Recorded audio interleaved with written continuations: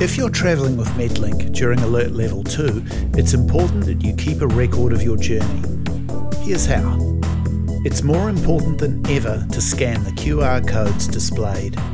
Metlink has codes across all services, as well as train station ticket offices, the kiosk at Wellington Station and the East by West ferry reception. You can scan with either the NZ COVID Tracer app or the Ripple app. If you're using Ripple, don't forget to check out at the end of your journey. If you're paying by cash or using a Super Gold card or monthly pass on our train network, we encourage you to download the NZ COVID Tracer app, which now records manual entries.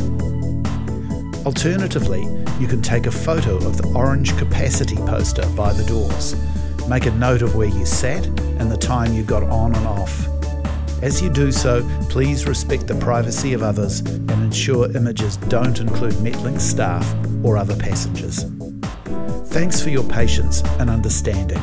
You're helping us help you defeat COVID-19 and keep Wellington going.